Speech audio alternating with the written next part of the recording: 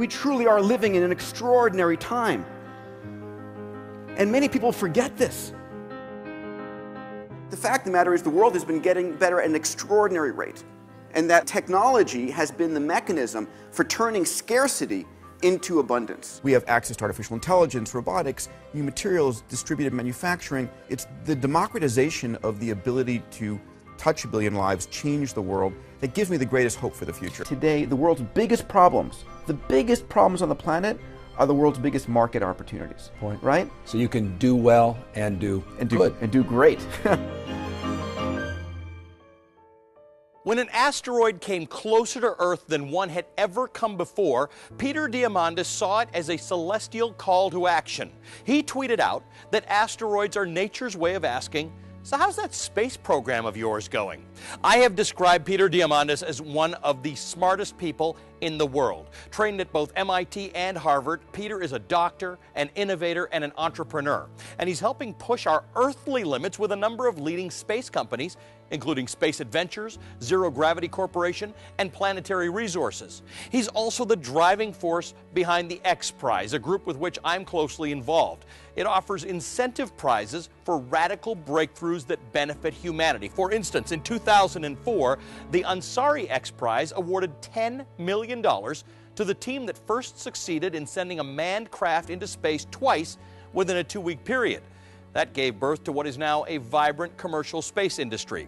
In 2010, the Wendy Schmidt Oil Cleanup X Challenge used $1.4 million in award money to more than triple the industry standard rate of the removal of oil from water following the devastating Deepwater Horizon oil spill. Peter has founded 2 universities, the International Space University and most recently the Silicon Valley-based Singularity University. And like pioneers through the ages, the guy's an optimist.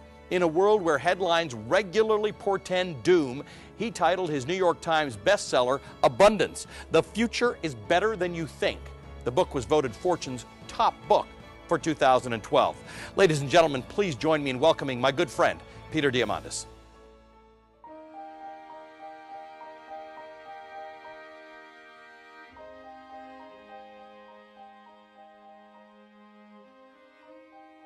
Today we're living in a world which is best described as, global and exponential. Not only has life changed century to century, decade to decade, it's changing year to year. Now look at this curve.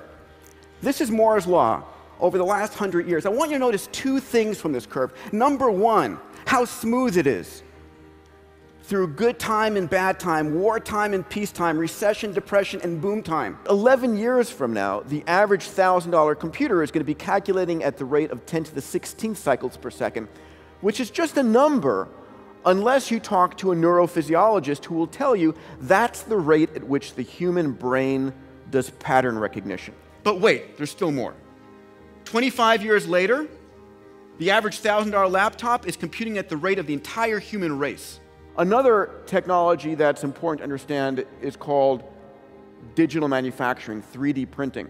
These are becoming small desktop devices that can be in every home, in every lab, in every store, literally to be able to print with plastic, with glass, with titanium, with human cells. You're building complex structures. Now again, these technologies, I want you to think about them available to anyone, anywhere on the planet. Artificial intelligence is going to transform everyone's industries this decade. Imagine, if you would, AIs like this on the cloud available to every person with a cell phone. These devices, these smartphones, these tablets, these connected devices are going to be a means of health and education. Life is becoming a programming language where you can actually sit down like you would a computer and program a life form, an algae, a bacterium, whatever it might be, to produce the exact fuels you want or the proteins you want. We don't have to accept what life has given us. You can make improvements on it. We're going from literally evolution by natural selection to evolution by intelligent direction. So I'm going to talk about the first tool that I used to help me solve my problem, and that's incentive competitions. See, I read one day about this guy, Charles Lindbergh, that he crossed the Atlantic in 1927 to win a $25,000 prize. The audacity of his act, the heroism of his act, it changed the way people thought.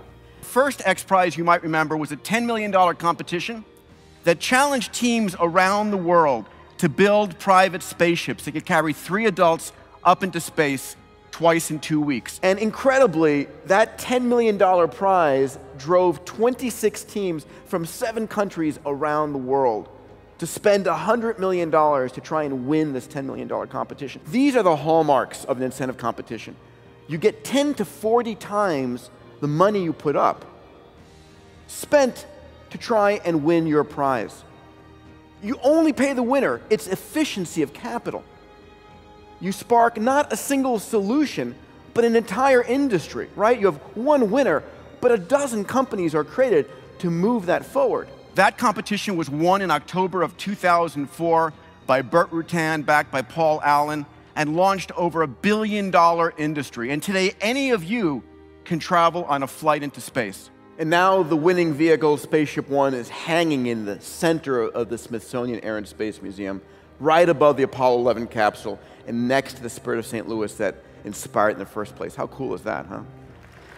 Thank you. When I go out there and talk about this, and I say to groups of people like yourself, we're heading towards a world of abundance, people look at me and go, really? I mean, haven't you heard about the financial crisis in Europe and the terrorist activities here? How can you possibly be talking about a world of abundance?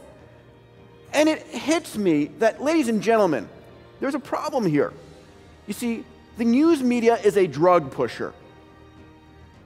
And negative news is their drug. And every device that you have, 24 hours a day, 7 days a week, on your smartphone, on your tablet, your radio, your television, your newspaper, you get this negative news delivered 24/7, over and over and over again. But let me show you the facts. You see, over the last 100 years, we've been living during an extraordinary age.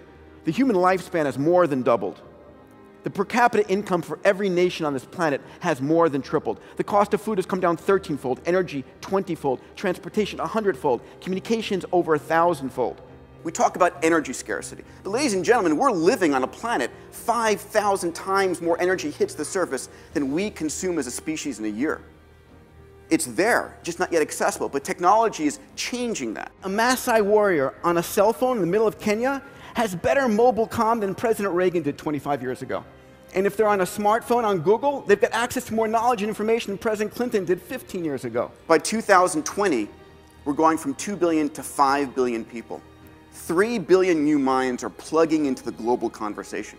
These are 3 billion new minds who will create, discover, produce, help solve our world's problems. They represent tens of trillions of dollars being plugged into our global economy. They represent your next generation of customers or your customer's next generation of customers.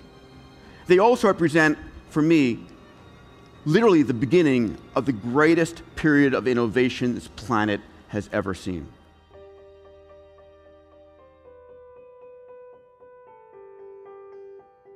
The question is, when you're looking to solve the world's biggest problems, where do you find the solutions? Because sometimes the expert is the person who can tell you exactly how it can't be done. Literally, a group of students can touch the lives of 1 billion people today. 30 years ago, that would have sounded ludicrous. Today, we can point at dozens of companies that have done just that. Ladies and gentlemen, we're living in a day and age where we have the ability to solve the world's biggest problems. There is nothing we cannot do. There is technology coming online not 10, 20 years from now, right now. We have the technology, we have the passion, we have the minds. The most critical tool in solving all the grand challenges is the passionate and persistent human mind. A dream has come true for me today. I had made a commitment before I came this weekend, or this week, that I was going to dedicate my life's work to getting your message out, because this book changed my life. We are living into an extraordinary decades ahead. Thank you.